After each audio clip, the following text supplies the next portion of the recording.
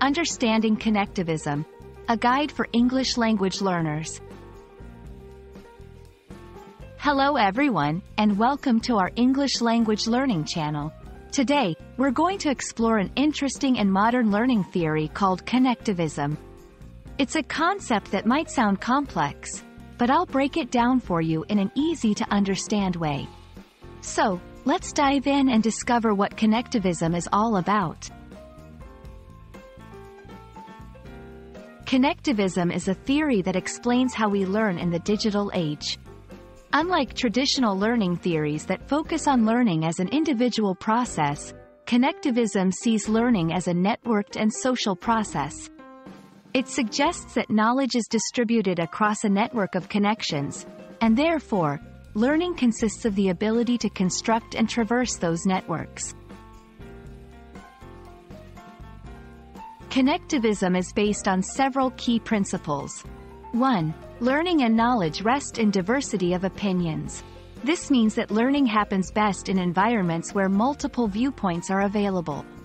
2. Learning is a process of connecting specialized nodes or information sources.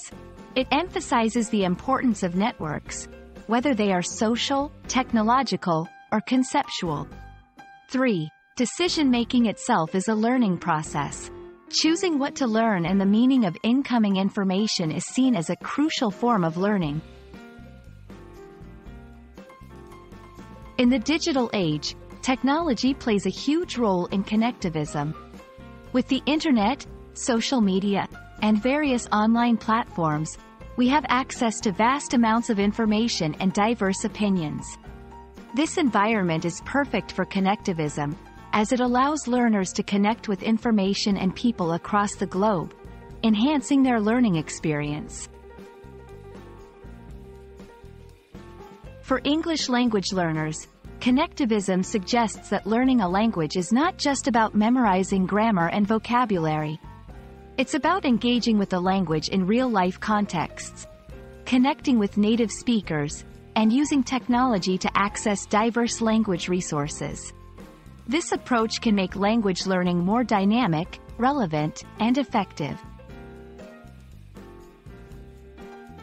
I hope this video has given you a clear understanding of connectivism and how it applies to language learning.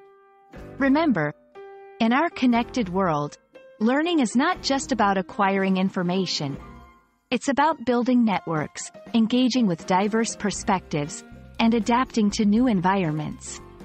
Keep exploring, keep connecting, and enjoy your language learning journey. See you in the next video.